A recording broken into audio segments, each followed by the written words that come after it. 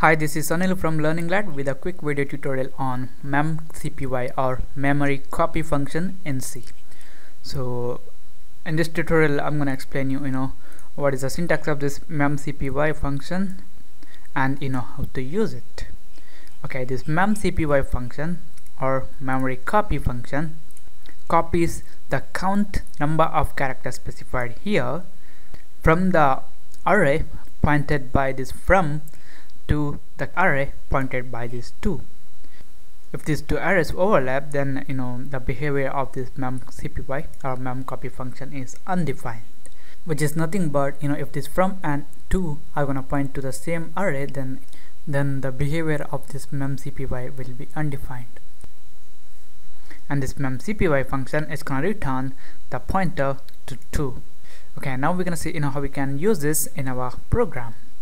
So here, just for the demonstration purpose, what we're gonna do is we're gonna create a variable of, let me call it as int size, and let me define a value of, let's say, 80. Okay, the next thing that we're gonna do is we're gonna define two character arrays. One is from and one is to. So let me call it as from of this size, and this to of the size, which is 80 characters. Okay, the next thing that we're gonna do is we're gonna store some string in this from character array. So what I'm gonna do is I'm gonna use the strcpy function to copy, because in C, if you run when you assign the string, you need to use the strcpy function. So strcpy, and we need to pass from and the string.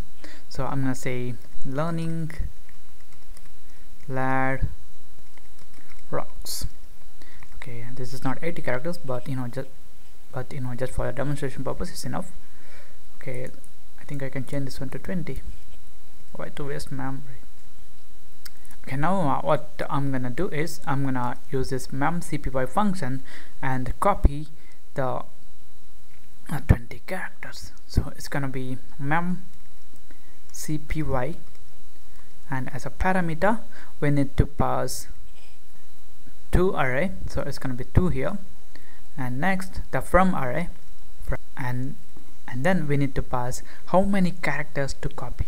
So here we want to copy the entire string. That's why I'm gonna write we can refer this size, or we can get this by using the string length functions. The size is available here, so I'm gonna write size here. So this is it. This function is gonna return a pointer to this 2, but we already have that array here, so I'm not gonna save that. Okay, the next thing that we're gonna do is we just wanna print out the 2 array. So it's gonna be 2. So this is it. I'm gonna save this one. Now execute, compile and run. Okay, the characters are successfully copied. Learning lad rocks.